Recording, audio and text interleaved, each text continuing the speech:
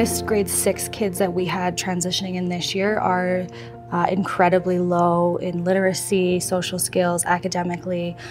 So they're struggling a lot, just with basic academic skills, but then also with social skills as well. Like I've noticed this year that the anxiety is a lot higher with these kids, and they struggle a lot more with peer conflict. And the biggest thing I've noticed at the junior high level is that the kids don't want to go home. They want to stay at school.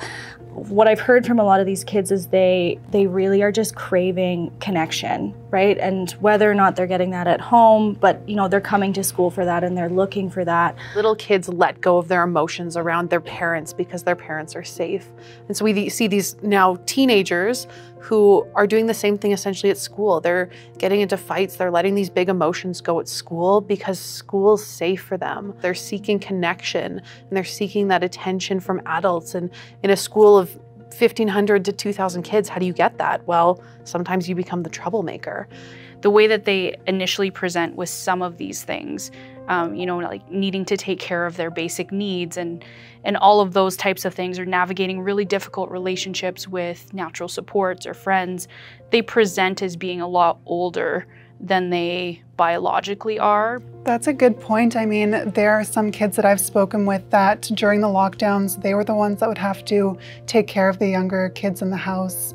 You know, a lot of families were thrown into poverty, losing their jobs, so a lot of kids would be working as soon as they could, maybe not viewing school as a priority anymore. The anxiety, it's a huge piece. It's something that I've heard from the majority of the youth that I speak with, along with the guidance counselors and the parents, more so than I've heard pre-pandemic. From the youth, I'm hearing things like they're anxious around just being around so many people, feeling like they're being judged. If a youth is late for their class, they'll be too scared to go in because they don't want everyone to see them being late. And this is something new that I've heard that I didn't hear before the pandemic. Yeah, it seems like really there's a large deficit in just the social development for a lot of the students that we're seeing. Not just because they were doing school online, so they didn't get that in-person classroom dynamic, but also just socially with their peers as well. While they have natural supports like friendships and peers and classmates, they're still kind of strange. They're still kind of off with one another. They don't quite know how to have meaningful conversations and connections with each other, I've found. Like Zach mentioned, like they're dealing with this reemergence of the world as it was when they were in junior high.